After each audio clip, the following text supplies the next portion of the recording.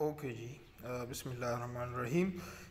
This is basically Boyle's law apparatus, and the purpose of this equipment and apparatus is that to verify the Boyle's law.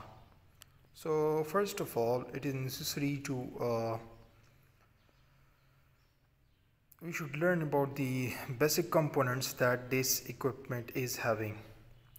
You can see that the first equipment at the top of this is known as pressure gauge, which basically measures the pressure.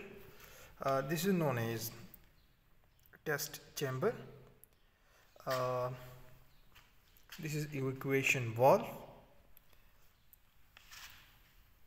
Okay, this chamber is having the fluid where we will place the fluid which will be used in the experiment. These are basically different type of valves, and we have to change the positions of the valve, and based on the position we can fill up the test chamber and we can evacuate it. So it depends on its usage. You will come to know about that. Again, this is pump whose sole purpose will be to take the fluid from this chamber to the test chamber, and again we can on and off the pump through the pump switch which is in front of you. Through this knob, which is basically known as pump speed, and which basically controls the speed of the pump, I mean the flow rate. So you can increase and decrease the flow rate or the mass flow rate of the fluid through this knob by moving it according to your situation. Okay.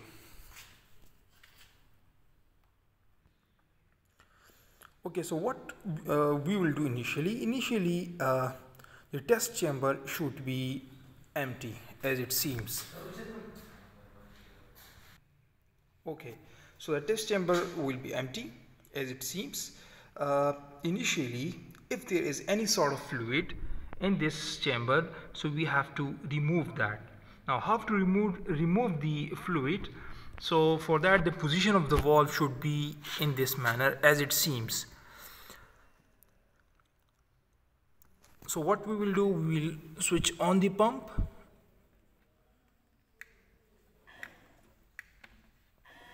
and it will suck all of the fluid which is in the test chamber.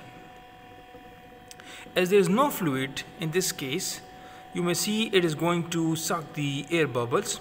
So this means that there is no need to operate or this means that we have to change the position of the valve. Now we will change the position of the valve as it is changed now. Next, what we will do, we will on the pump, and after switching on the pump, the fluid from this chamber will be pushed to the test chamber. Now let's see how it flows.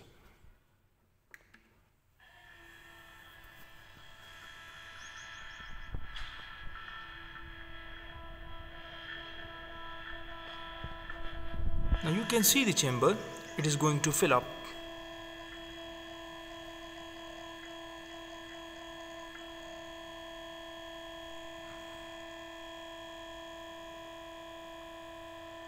And as the fluid comes into the test chamber, although there is some air in this chamber, so that air will be compressed, and that compressed air pressure will be measured by the pressure gauge. And you can see the dial gauge or the pressure gauge where the needle shows you the pressure. As the amount of fluid increases, the air is compressed and the needle moves.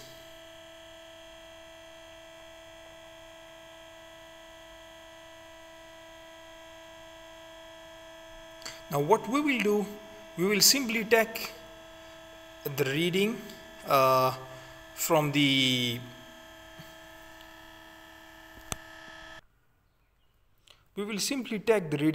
pressure gauge.